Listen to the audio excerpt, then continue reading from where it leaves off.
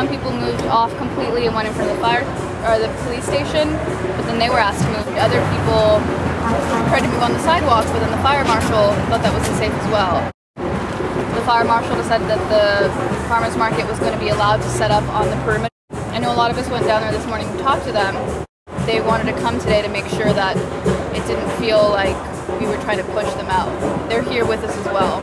Just like we have a little community here, we're going to have the same problems in this little community that happen in the real community. And if we could deal with those problems without, you know, locking people up, but talking to them, then we've already shown the way that things can be done, you know.